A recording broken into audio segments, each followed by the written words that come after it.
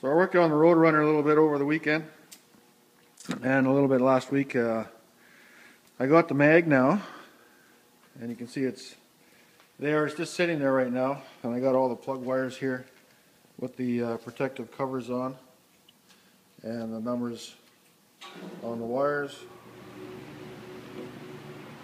So now I've started on the wiring, and first thing I'm going to do is install the power grid, because that pretty much controls everything.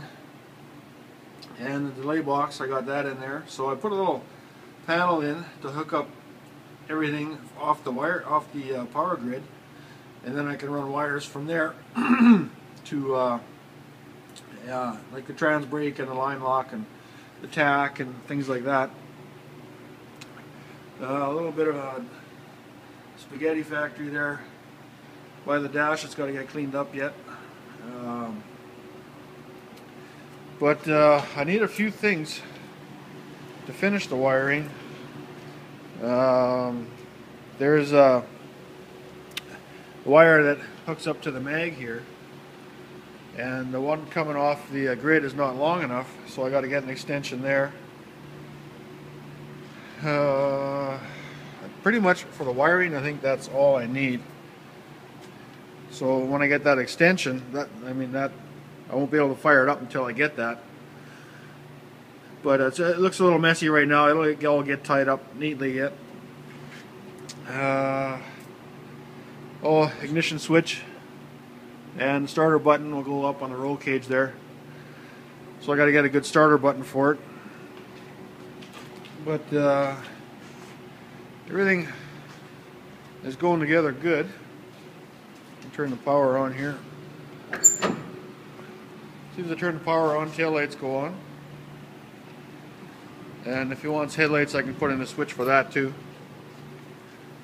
But the delay box is powered up now, and the trans brake will work.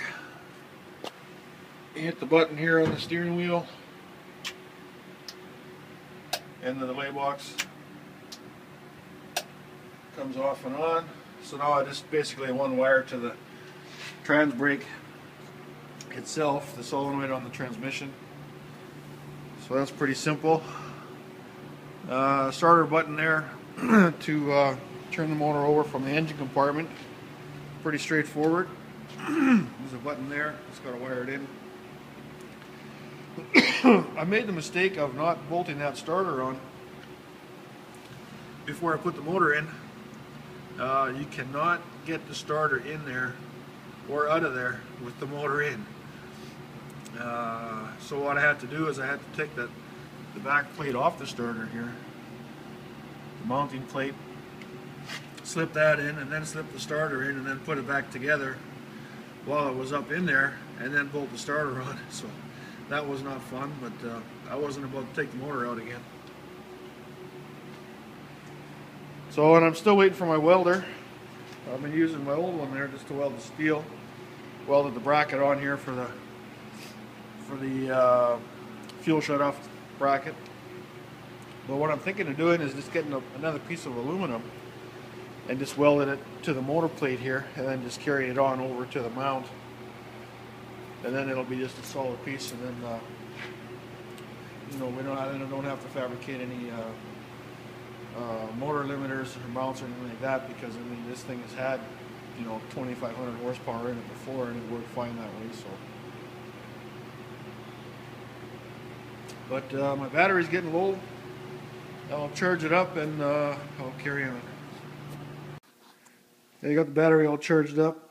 I did a little bit while the battery was charging. I've installed the sensors for the data logger, and I made a little bracket here to hold all the plugins together.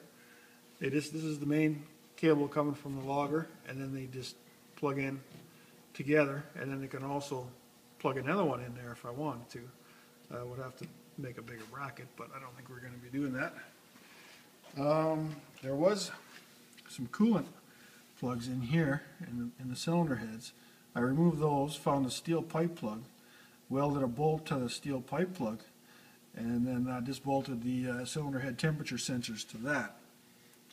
So when I got them on both sides,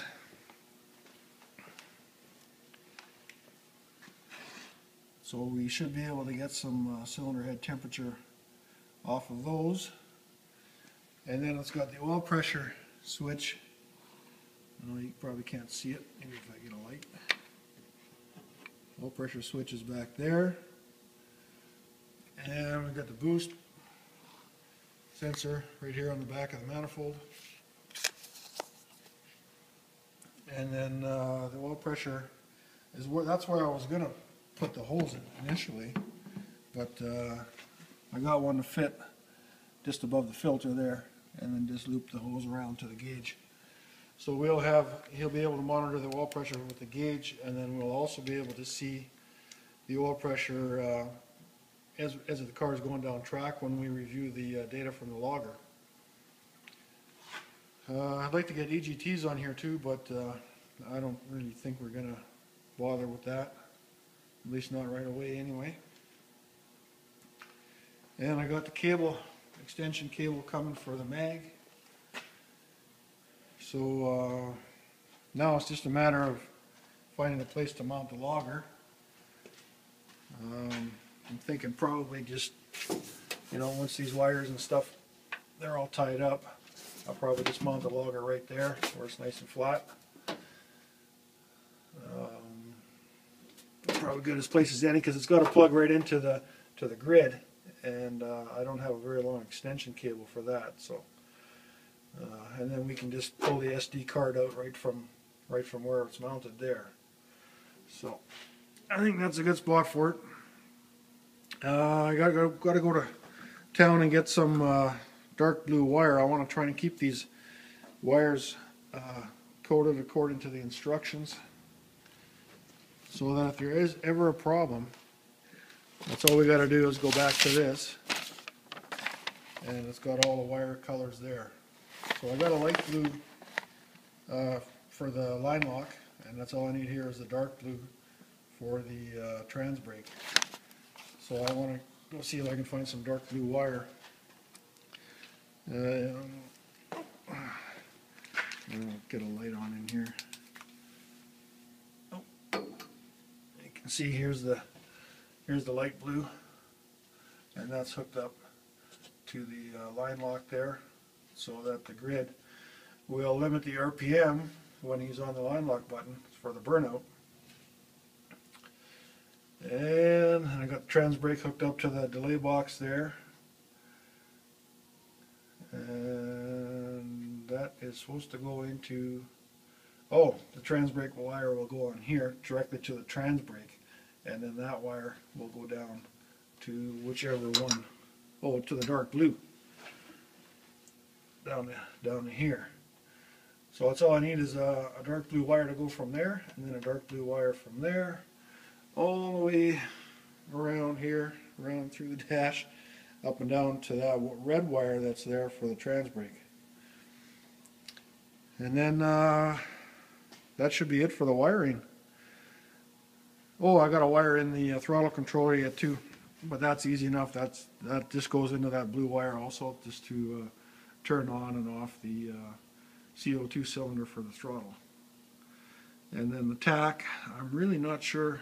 Like, that tach has got a lot of stuff coming out of it, and the grid will control a shift light, so we don't really need that fancy massive tach in there.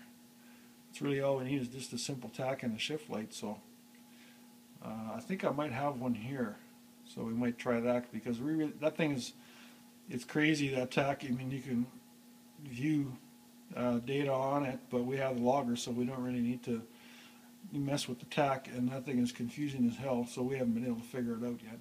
I figured out how to program the shift lights, but that's all I've done, so I don't know, maybe we'll just hook it up and use it, we'll see.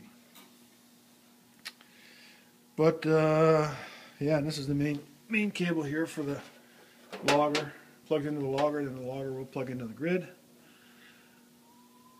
So I will carry on. I also got a burst panel coming for the intake manifold. It's going to go right in here. because the one that I have, I just got the cage kit, and I didn't get any of the burst plates, and I didn't get the panel that fits to the manifold, so I got that coming. And I got a starter button coming, and the switch is already there, so a little bit of wiring left to do. And as soon as I get that burst panel, I'll take this manifold off, and machine shop can hog that out, and there's got to be an opening here to let the pressure out. If there ever is a backfire or something, then we want to make sure that we don't split that manifold in half. So we got to run that burst panel, and it's also required by NHRA and IHRA to have it. So that's that. Other than that, right now I'm just on hold waiting for some stuff. So that's all I got for now. You're learning new tricks, buddy? Here. Oh, no, back up. Sit. Sit. Down. No. Sit. Sit. Good girl. Down. Down. Down. Good girl. Yeah. One more time. Up here. Come on. You gotta get up now. Okay, no, back up. Okay. Sit. Sit. Oh, I didn't see it. Okay, good girl. Yeah, that's a good girl. You're so smart. You're learning, eh? Yeah. I got no more. That's it. That's all I got. Yeah, you can smell them in my pocket though, eh? You can smell them. Okay, get out of here now. That's all I got.